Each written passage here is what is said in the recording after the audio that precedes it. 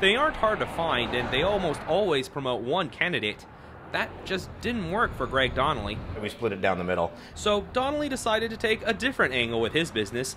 Stingray Sushi made signs for both candidates, Greg Stanton and Wes Gullet. We're just following all the campaign guidelines and rules and regs that allows us to do it. Both Stanton and Gullet have taken notice. I have seen them, and most importantly, other people have either Facebooked them or taken pictures and texted me. I like the ones that say Wes is best.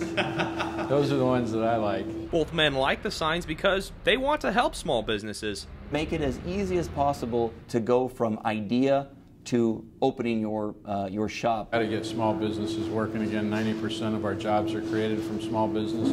Donnelly hopes signs like these will just get Phoenix residents to vote, regardless of who they vote for.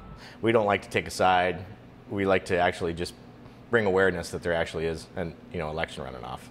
After it's all said and done, both Gullet and Stanton said they'd like to meet for a post-election celebration. Well, once this campaign is over, I'm sure that Greg and I will go out and have sushi and maybe a beer. I've known Wes Gullet a long period of time. I respect him. And Donnelly wouldn't mind hosting the after party. They're welcome anytime. A party they all hope will break down the walls of politics. Reporting from Phoenix, I'm Taylor Summers, Cronkite News.